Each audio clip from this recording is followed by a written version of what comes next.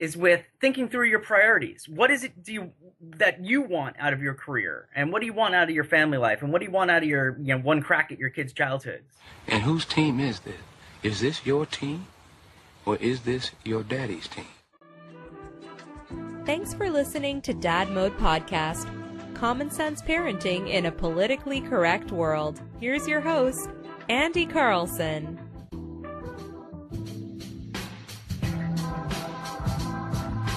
Welcome back to the Dad Mode Podcast, common sense parenting in a politically correct world. I'm your host, Andy Carlson, at Andy Carlson Show on the Twitter machine.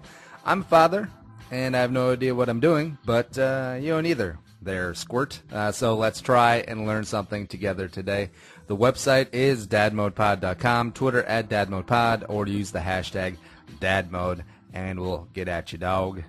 And we're joined today by Dr. Scott Behson. He's on the Twitter machine at Scott Behson, B-E-H-S-O-N. He's professor of management at Fairleigh Dickinson University. He's got a blog, fathersworkandfamily.com, and also the main reason, the manifesto why he's here. The book is The Working Dad Survival Guide, How to Succeed at Work and Home, available on Amazon now. Scott, how the heck are you today? Hey, I'm doing great. I'm happy to be here. Now, what did you think about the intro? Was it too flowery, not flowery enough? No, that's great. All right. All right. All right, so Dr. Scott, Dr. Behson, which do you prefer? Scott, please. Scott. Right. I'm not one of those PhD people who needs to be like Dr. Evil, Yeah. He's like, I didn't spend 5 years in evil medical school to be called Mr. Evil, but no, I'm happy to be called Scott. The academia people with the tweed jackets with the leather patches on the my God, elbows. I have this one colleague. He has 12 initial things at the end of his name. Oh my God. And he insists on all of it, and it drives me crazy. And I'm like, please call me Scott. I'm just a person. All right, Scott. Before we hop into the book and the various topics there, why don't we get your story about your profession, your becoming a family man, and everything that led to kind of where you are today. Sure. So, I'm a business school professor, and I teach things like human resources and workplace flexibility, and have a specialty kind of in work-family issues. And when I started my research and study and working with companies on this about 15 years ago, so much of the work on things like work and family balance and on workplace flexibility was all oriented towards like, how do we retain working women who are dealing with this issue? And it always kind of struck me that, hey, wait, dads are parents too, and we struggle with this too. It became personal for me about 10 years ago when I became a dad. So I was able to see it both from kind of a professional point of view and a personal point of view. And, for me, listen, I'm a college professor, which is a really sweet gig. There's like 20 hours a week I need to be at a particular place to do my job. And otherwise, the rest of my stuff I could do kind of wherever, whenever. And, and even with me, with this really sweet gig, balancing work and family sometimes is really hard.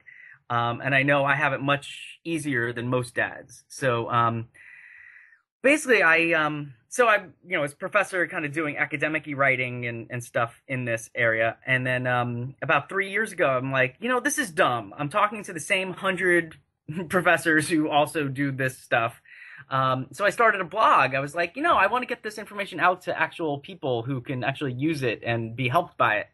And then that led me, a couple years later to writing this book, where, it's kind of has, it's a little bit based in research, a little bit based in what companies do and what research shows, but really so much more of it is, from a man-to-man point of view, hey, working dad, you're not alone. We all care about our careers. We all care about putting in the time and work to be very involved, good dads. Here's some advice that can help. It's, and based on interviews with dozens of dads, some of whom figured some things out, some of whom really struggle, some personal stories and self-assessment exercises and stuff like that. Really trying to give advice and encouragement to my fellow kind of working dad. Now, it's kind of funny that the book's coming out, today in our society, whereas, 10 years ago, 20 years ago, it was all about, the working mom having it all, the whole Murphy Brown thing. And then even before that, dad's role in the family was to take the train to the city, work for 8 hours, take the train back, and then come back and smoke a pipe and have a cognac, and then the kids will be off to bed. And that's it. He's the breadwinner. Right. And now it's that's also a hot button term, but gender roles are sort of shifting where you do see a lot more, especially young families, where the wife can be the breadwinner and the dad is taking more of an active role in parenting. And then you also have families where both parents are working, and there has to be some sort of balance in there, otherwise both parents get eaten up. Yeah, I mean, the most common arrangement is that you got both parents working. And that means, not only do you care about your own career, you're supporting your spouse's career, and still all the things that have to get taken care of to run a household have to get taken care of, right? Kids still need to get to their stuff, and houses need to get cleaned, and, the whole works. And actually, the research shows that dads today work as much as they ever have, but also do 3 times as much childcare and twice as much housework. And in large part, that's due to this, dual income couples. And, I know, that, gender roles and blah, blah, blah is, kind of, delves into kind of politically correct stuff. But, the fact is gender roles, like, dads just being the provider and the authority figure, that constrains dads. And it kind of keeps us in one little box. And I think it's a good thing that, anybody, a dad or a mom, can be the kind of parent that they're best at or that best suits them, right? And if that means being very career-oriented, awesome, go for it. Be that, be that kind of dad. Just make sure your family's getting what they need. But if it suits you and your style to be a little bit closer to your kids, or not quite the distant authority figure, but more of a hands-on everyday kind of dad, then we should be free to do that. And there's no one best way. It should be based on what our priorities are and what our families need. Now, the whole traditional, back in the 50s sort of gender roles. Now, in what ways with your family personally have you sort of crossed lines? Are you good cook? Are you good at cleaning the house? Right. Yeah, well, listen, my dad was a great dad and very hands-on, very involved, and I'd be happy if I'm half the dad, he was. He was just awesome dad. But there's a lot of things I do in my daily life he never did. He occasionally barbecued, or, he did pancakes once a month, and it was a big deal. I cook every day. He was working. My mom took care of most of the child care kind of stuff, the diapers and the feedings and the this and the that. But that's something that I, really shared kind of 50-50. And, my dad was awesome at everything he was expected to do. But, I face a different set of expectations. And I think dads of our generation, kind of face that, right? Where, we're still expected to do what dads have always done, but there's also more that we're expected to do. And that's why, it's a difficult time. One of the quotes I have in the book from, I don't know if you read anything by Michael Lewis. He's one of my favorite authors. Moneyball, Blindside. Yep. Well, he wrote a memoir about fatherhood about, 15 years ago, or less than that. And but he said, this is we're in the dark ages of fatherhood. Dads of last generation, they knew what was expected of them. Dads of the next generation will know what's expected of them. But, dads today, some of us look at us like we're super dads, and other people look at us like we're complete slacker Neanderthals who should help our wives more. And, there's no standard for what it means to be a good dad, which again is one of the reasons why I wanted to write the Working Dad Survival Guide, because, our role models, our dads did it differently. And I think I think every dad I know cares a lot about their careers and work and being a good provider, but also really wants to be a hands-on involved dad. And, that's a tough challenge. And again, if we not all of us have role models and see other people kind of succeeding in this, because the media sure doesn't show it, it's important to get some advice and encouragement that we know we can be successful, both working and at home. Now, when you're busy being a professor or when you're writing this book, did you ever find that you were getting too one-sided to the work side? Like me personally? Yeah. Yeah, yes, this was well actually, it turned out I got my book deal in December, and typically it takes well over a year to get a book turned around. But my publisher and I, when we talked, we were like, we really want to get this book out by Father's Day, which is insane. But it meant I had to write the book in about 2 months, and I did miraculously, and I did this with the Christmas and New Year's in between, and I went skiing with my family over New Year's, and we had holidays, and so I really tried to practice what I preached a little bit in terms of making sure to carve out time for life and family, but knowing that this was kind of a temporary thing. It's going to be 2 months of pretty extreme work, in addition to my regular job. We were able to work around it. And, I think it's okay. I think most people who are ambitious in their careers, I think we all understand that, like, being occasionally overworked is part of the deal. That's okay. The problem is when you're chronically overworked, when every week is a 60, 70-hour week.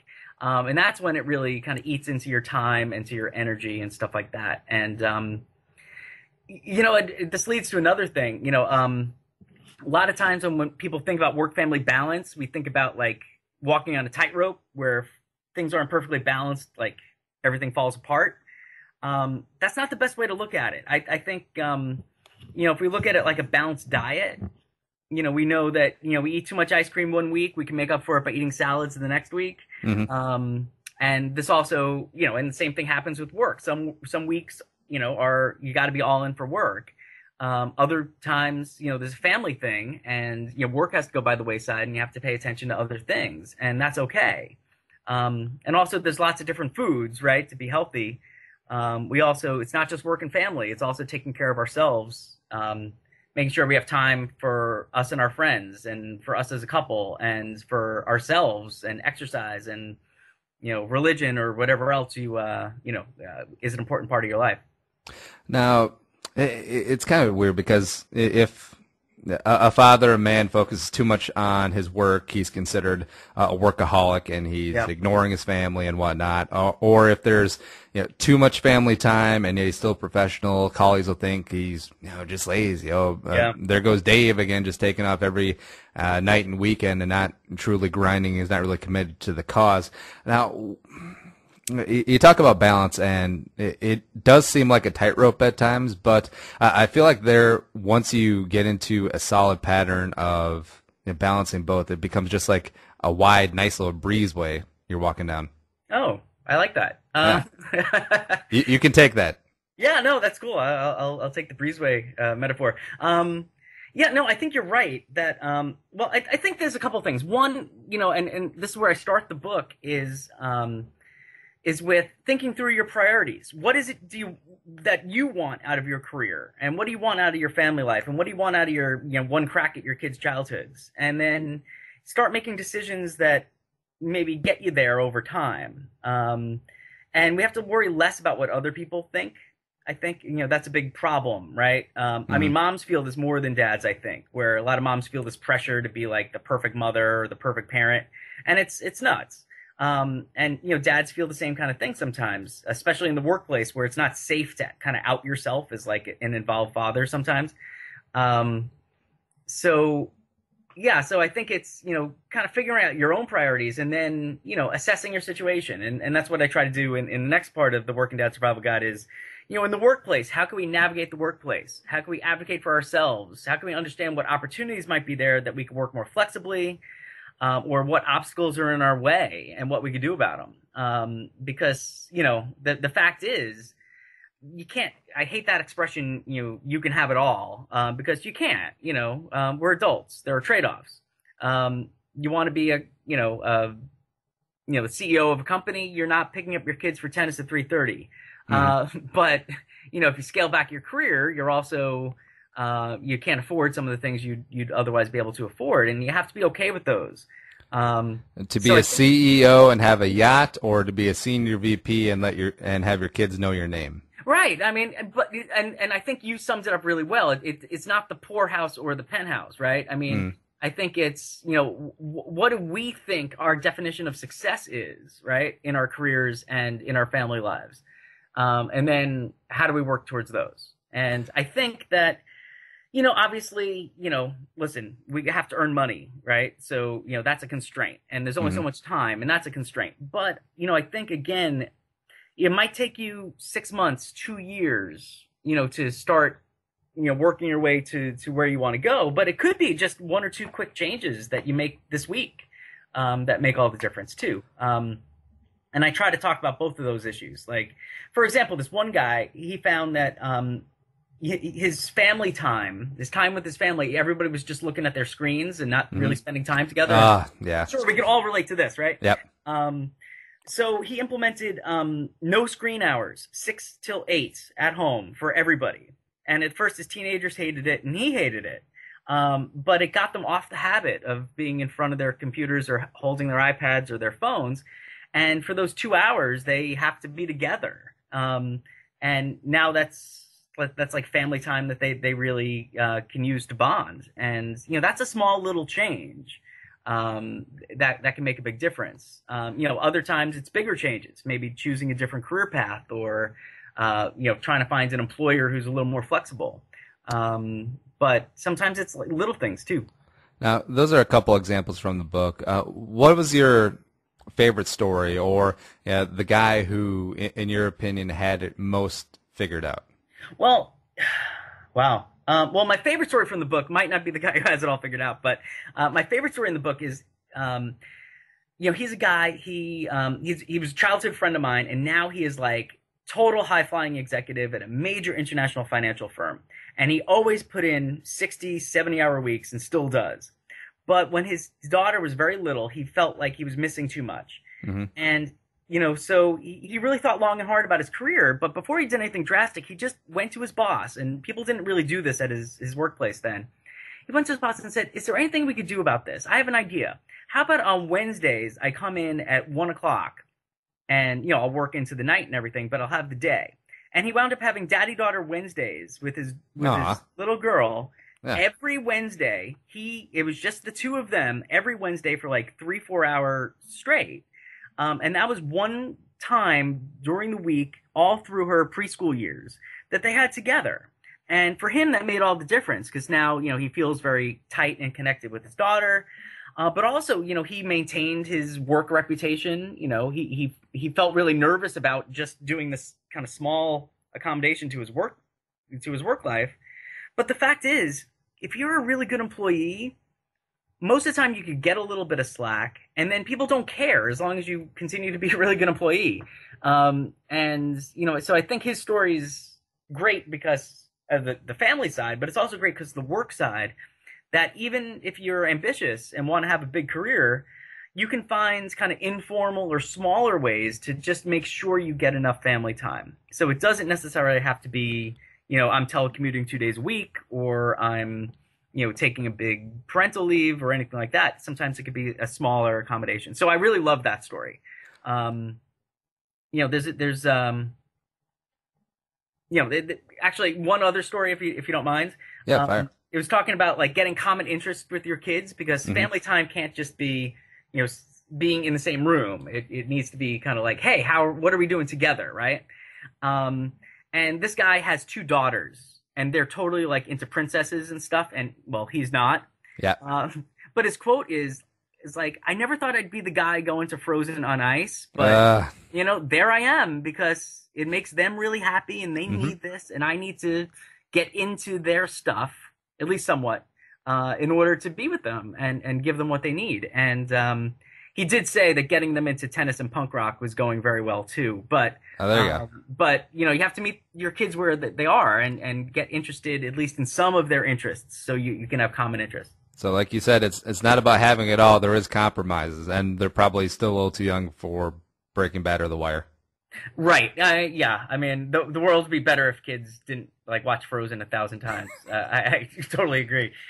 I'm actually installing a frozen boycott in our household. I don't know if the wife will go for it.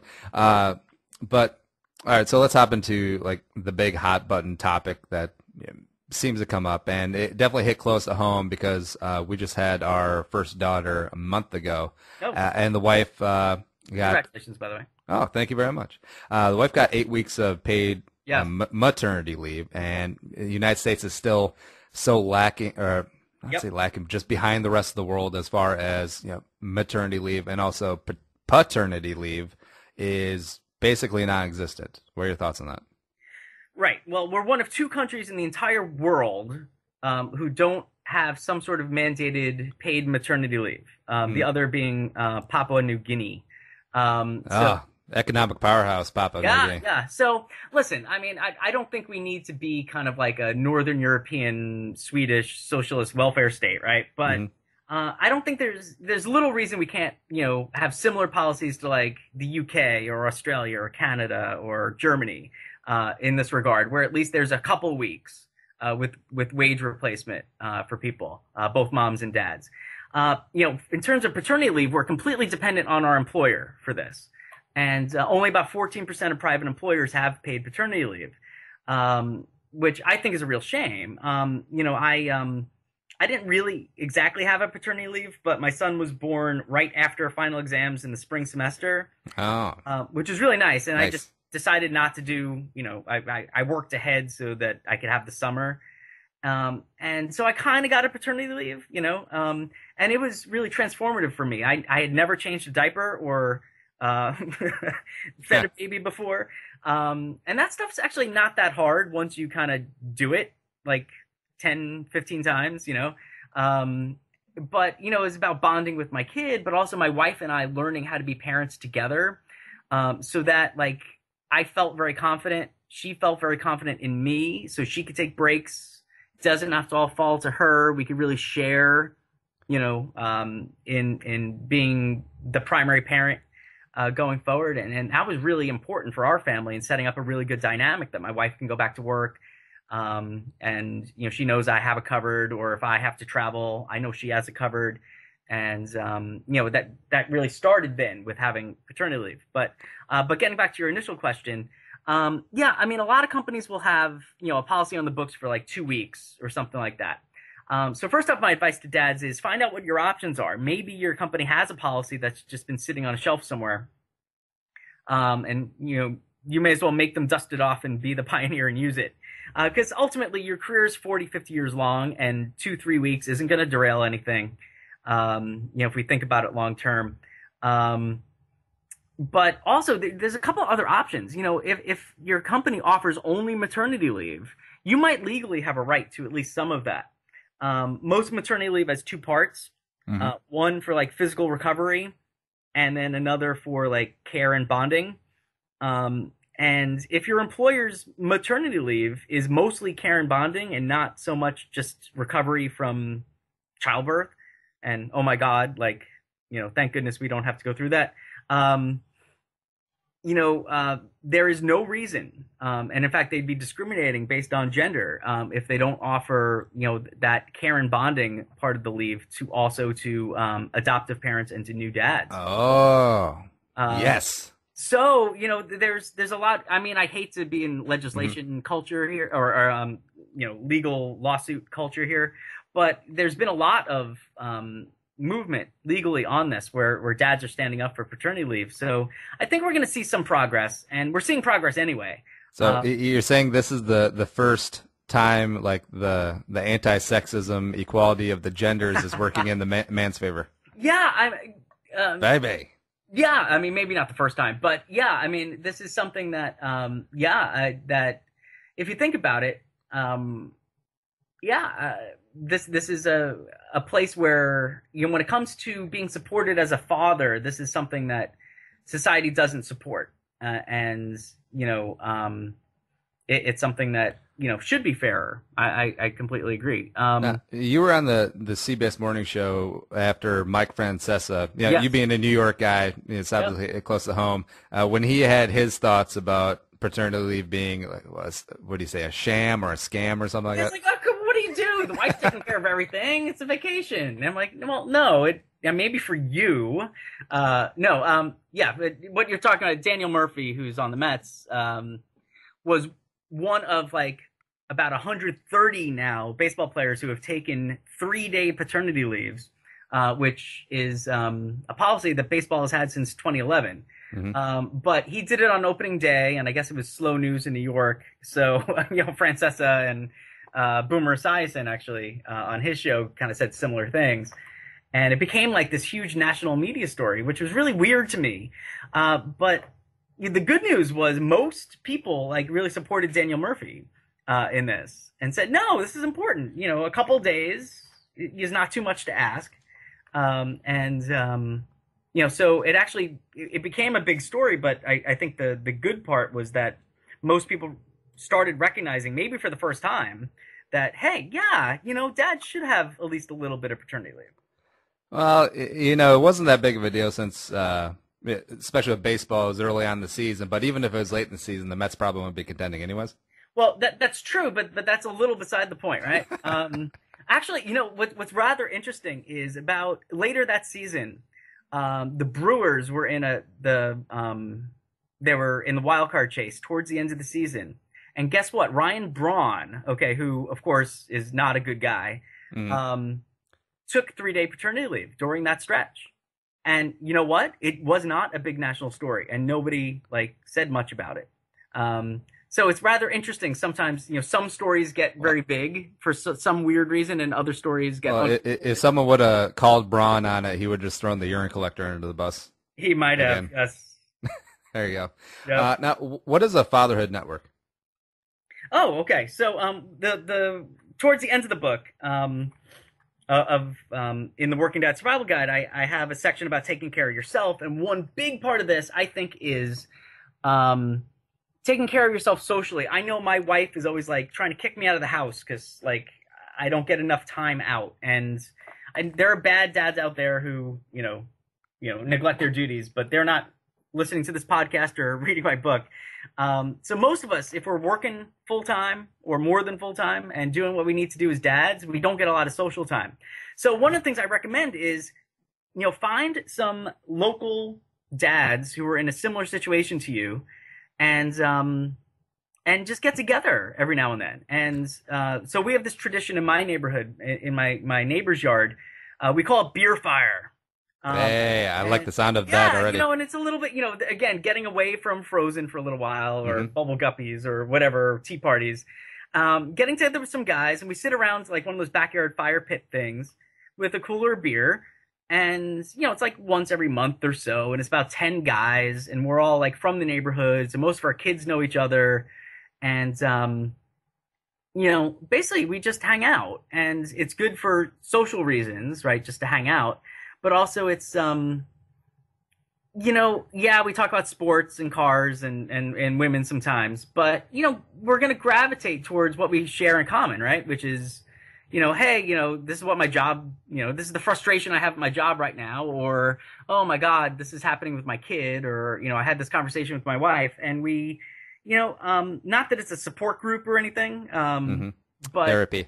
No, it's not group therapy, but it's just organically we're going to talk about the things that are common concerns. So, it's fun, it's relaxing, but we could also help each other a little bit. So I encourage my readers to try to buddy up either at the workplace, have a happy hour every couple of weeks with, 5 to 8 dads who are in a similar situation to you, or if your neighborhood has a lot, go for that. If not, there are city dads groups in 19 cities around the country. I also tell the story in the book of this one guy who he and a bunch of local dads, they go to the opening night of all the superhero movies together. Nice. And that's just their little tradition. And they call themselves the dorky dads. I mean, that's their words. So it doesn't have to be super cool or anything, but it could be a poker night or going bowling or just making sure you have a little bit of social time. That's, the world, when you're a parent of young kids especially, you can get, I don't know, I don't want to say this too strongly, but it's a little bit of a feminized kind of world, right? Tea parties and diapers and, soft blues and baby stuff. I think we need a little bit of a masculine counter programming sometimes. So what you're saying, Fight Club? Well, wow, yeah, I'm too much of a wimp for Fight Club myself. Well, no, we can't talk about it. Right. You know what the third rule of Fight Club is? What is that? Bring cupcakes. Oh, that would make it a lot better. Yeah. To be honest. Yeah. Okay. Anyway, but that's my lame Fight Club joke. No. So I mean, but Fight Club came out of a need, right? For whoever the Ed Norton character to feel more alive and feel more like a man. And I don't say we have to go that far, but we don't want to blow up a city or anything, but we need a little bit of a haven for ourselves and for our social needs. And I think it's okay to say, listen, it's like what they say on the airplane. You have to put your oxygen mask on, and then you can help other people with theirs. And having some time with the guys, I think, is an important part of taking care of yourself so you can take care of other people. You ever seen the movie What to Expect When You're Expecting? No. All right, so there. Dear God, no. It's one of the wife's favorite movies, and I'll be honest, there's some entertaining parts, but there's a group of dads that get together. They're like a stroller mafia, and it's led by Chris Rock. And there's just like 4 or 5 dads that get together, and I think they're in Atlanta with the giant park down there, and then they just walk. Now, you can tell it's kind of their support group, and then they blow off steam about their wives. I think one of the dads, the kid's name is Henri, except he wants to call him Henry, that old thing. Okay. Except the wife insists on Henri. Gotcha. Yeah. Now, besides like brick and mortar support groups of fellow dads, what are some other resources that working fathers can reach out to? Well, and besides the book. Oh, besides my book. Yeah. Well, first off, my book, which you should buy on Amazon.com, The Working Dad Survival Guide. But besides that, we're talking about this issue much more. I mean, this podcast being one exhibit of this. But I think, we're finally recognizing a little bit that, dads, face a real challenge, a real tough challenge of providing and being good in our careers, and also, really wanting to be really involved dads. So there's a lot more out there. I mentioned before the City Dads groups. I'm a member of the New York City Dads group, and I don't go to a ton of their stuff, but they have some dads nights out, happy hours and stuff like that just for dads. They have some other things that are like for dads and kids, like they'll all meet up at a playground at a certain day and a certain time, or they'll get like, block of tickets to the latest Pixar movie for dads and their kids, things like that. And then also they have like these new dad boot camps where they get like people who are about to become dads will go, but it's run by people who dads of like 1 year or less kids. So the veteran dads just have young kids themselves, and it's really just kind of talking about the transition to becoming a dad. Usually the veteran dads bring their babies, and then they just have the other dads hold them during the sessions. But they talk about things like work-family balance and dealing with in-laws and dealing with, maybe, the wife kind of pushing them out of the way and trying to do everything herself, which happens in a lot of families. And how to, transition to fatherhood. So there's a lot of that support. And there are 19 cities around the country. I'm not sure if there's one in Minnesota or Minneapolis, but there are 19 different cities, so you could find them pretty easy if you live in one of these areas. But I would say, the books by Armin Brott, if you're really looking at the parenting side of it, he's really good about that. It's a relatable man-to-man advice. It's not what to expect when you're expecting or what to expect the first year.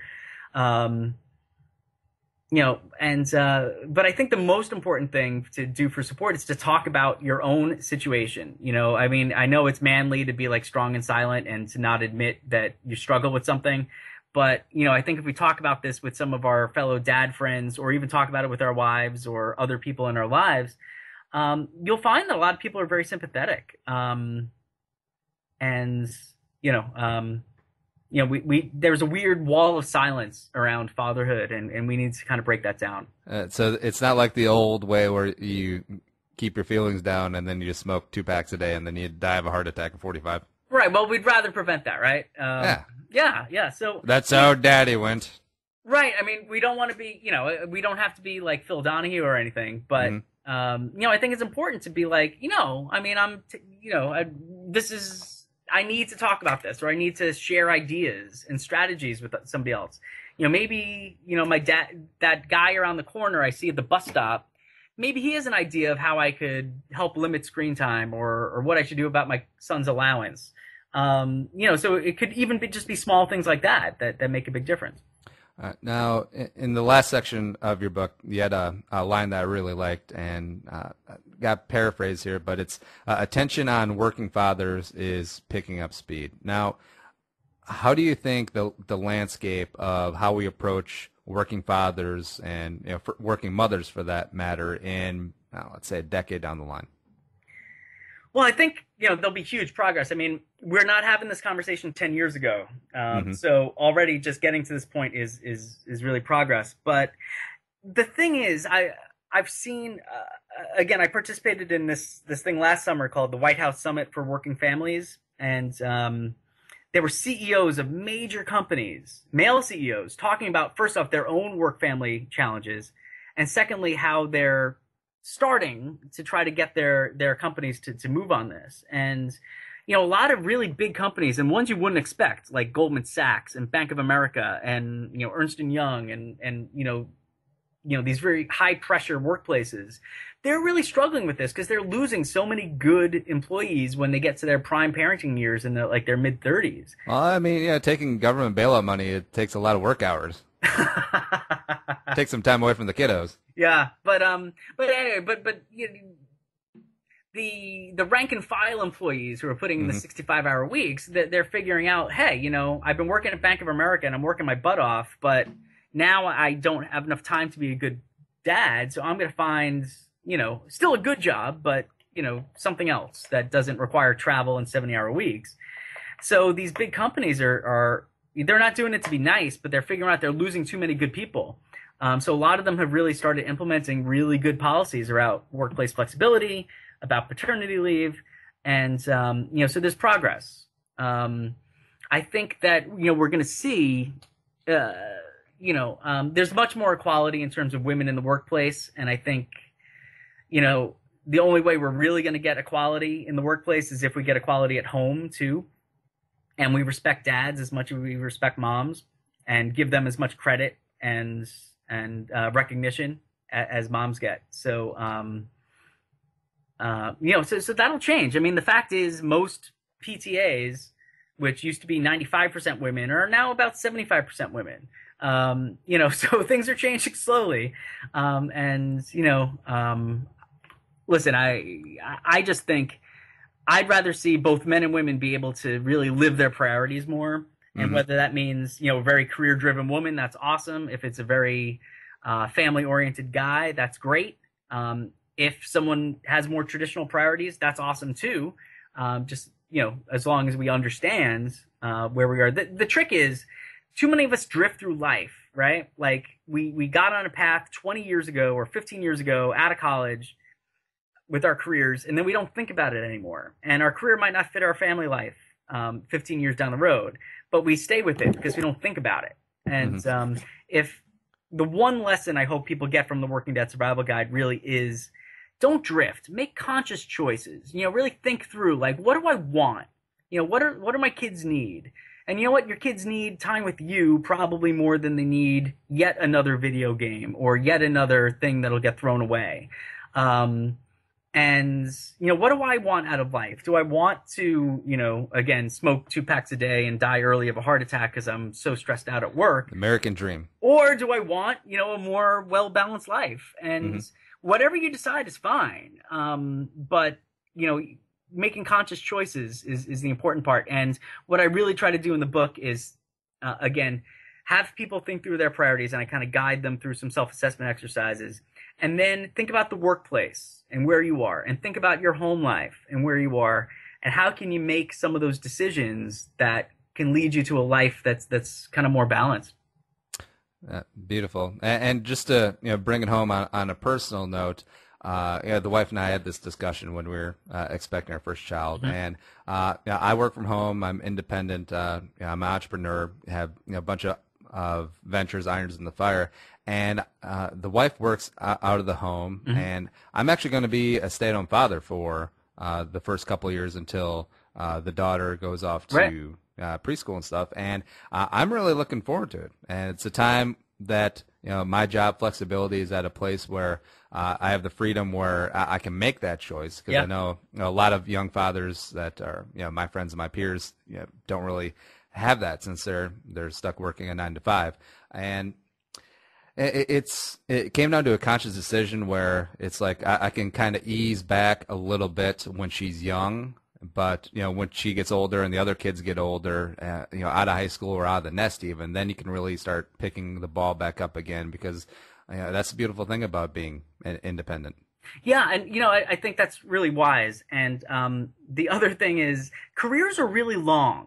And I think sometimes people forget that. Like, and there's a lot of acts. Yeah, exactly. And it's like, you could slow down for a few years, as you're talking about, or shift how you work for a few years, and then maybe you don't get exactly back on the same track that you did before, but I think you're thinking through it and you're making conscious choices, and that's really the big step. Just to relate my personal story, again, I kind of have this cushy job as a college professor, and my wife is a theater actress in New York City, and so she works evenings and weekends when she has a show. When she's rehearsing, it's like 12 hours a day, and when there's an audition, it's tomorrow at 11, and you have to be there. It can't get rescheduled. So she has much less control over her time. So we've relied really on my work flexibility, kind of like what you're talking about. And sometimes it's really hard, especially when kids are young.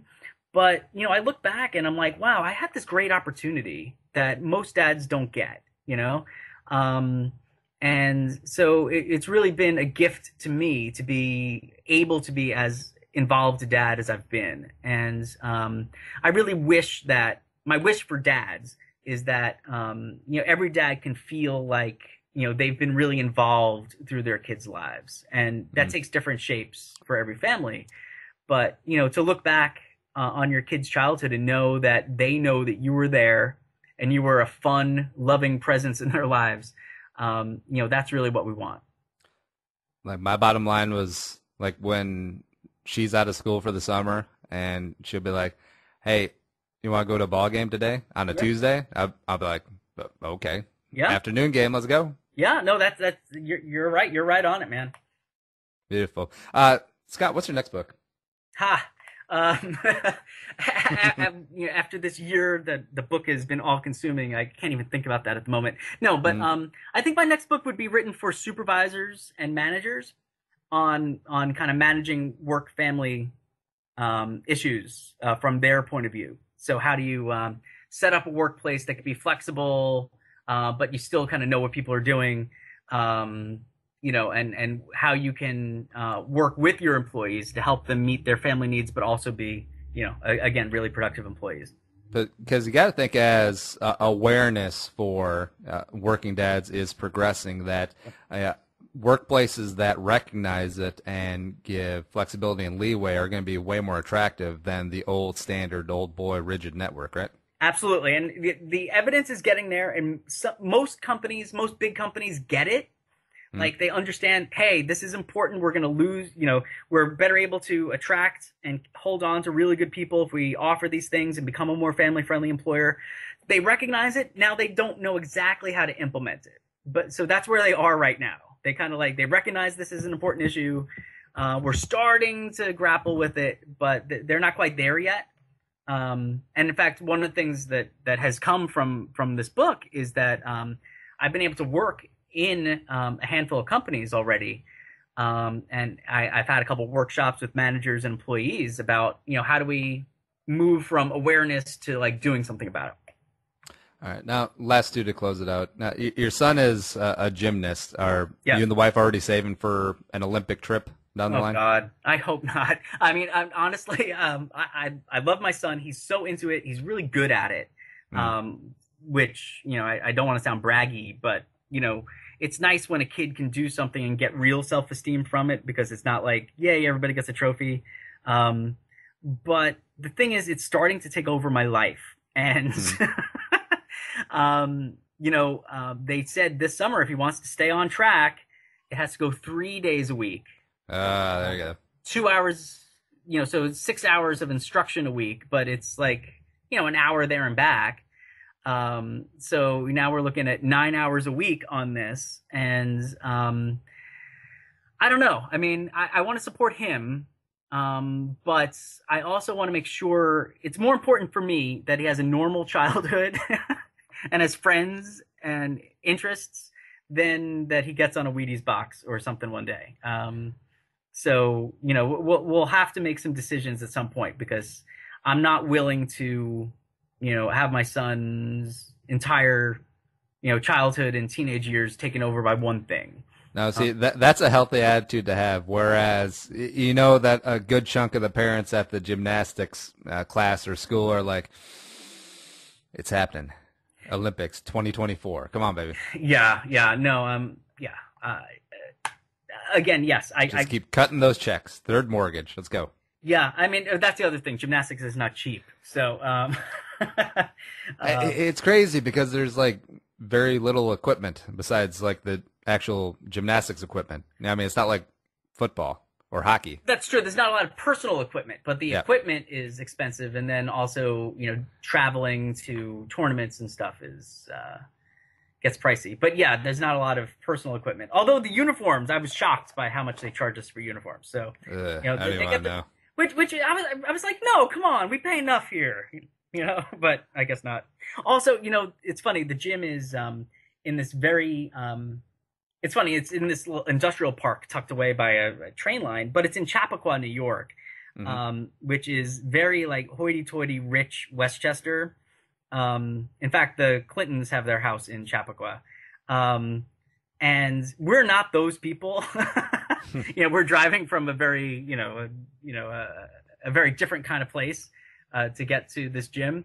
But I think a lot of the rest of the clientele there are just, richer people for whom, money is not really an object. And that's not us. I mean, I make a nice salary. My wife, gets good gigs and all.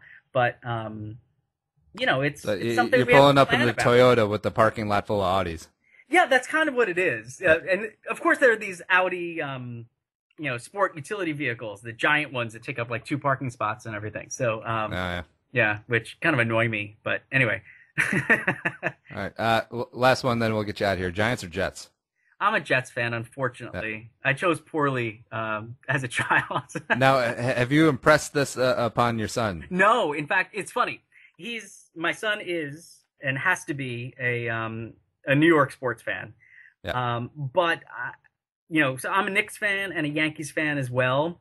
And, my son is on board with those. But I told him he could choose his own football team as long as it's not the Patriots or Dolphins. Because I do not want to inflict Jets fandom on him. In a couple of years, he'll get that rebellious teenage phase. He'll show up in a Celtics jersey, a Patriots hat, and I don't know, some sort of Red Sox parka. Well, it's funny. My in-laws are all from Boston, and so we have these arguments all the time. They like when he was little, they would buy him like Patriots onesies, and I'm like, he's not wearing this, and he's as a spit bib. Yes, yeah, exactly. But it's funny, and the whole Deflategate thing has been a point of consternation with my in-laws. It's finally good that you can goose them on something. Yeah, they're the level of success the Patriots have had is really something. But it's funny because I'm not even a hardliner on it. I mean, listen, whatever's bad for the Patriots, I'm happy about. But I really think the league went considerably overboard with this whole thing. And I even told them that, but that's not good enough to satisfy them. They're like, no, we need to clear Tom Brady's name and we need to sue the NFL, and Tom Brady is the greatest person who's ever lived. And I'm like, calm down, people. He's just a man, Well, hopefully Geno can step it up for you this year. Oh God. I really think that, Buffalo and the Jets, if they just had a league average quarterback, they'd be fantastic teams. I think Minnesota's getting there. I think, Bridgewater's Oh, we love Teddy here. I think Oh my goodness. Teddy's turning into a really good quarterback. And, I think we have the rest of the team. We just don't have the quarterback. Well, I think after the Christian Ponder era, we were kind of owed one. Yeah, And you really went through a tough stretch of QB play there. yeah. All right, so that's wrapping up NFL talk. Scott, hey, thank you so much for coming on the Dad Mode podcast, and thanks for dropping knowledge. The book is The Working Dad Survival Guide, How to Succeed at Work and at Home.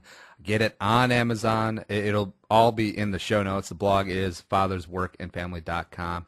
Dr. Scott Behson, at Scott Behson, Behson on the Twitter machine. Hey, thank you so much. All right, thank you, man. And like we mentioned, The Working Dad Survival Guide, How to Succeed at Work and at Home, available on Amazon. And you know what you can do to help both Scott and myself out? Click on the Dad Mode's Amazon link. Top left corner of dadmodepod.com. It will take you to Amazon through our link. Bookmark that and just order everything you want. All of the Scott Behson books that you want. And maybe a couple more expensive items. Maybe a couple Xboxes or a couple, I don't know, what are the kids playing nowadays? PlayStation 9s? Something like that. Or some iPads. Order some high-end stuff that you're going to buy anyways through our Amazon link, and we'll get a little taste. The Dad Mode ship will keep on going forward. But we're out of here. Show's available iTunes, YouTube, Stitcher, pretty much everywhere. And follow me on Twitter at DadModePod or my personal account at Andy Carlson Show. The website, dadmodepod.com. Be a man, be a father, go Dad Mode. See you next time. Think the episode you just heard is worth $1? Well, send it our way. Visit dadmodepod.com/support to find out how. Be a man, be a father. Go Dad Mode.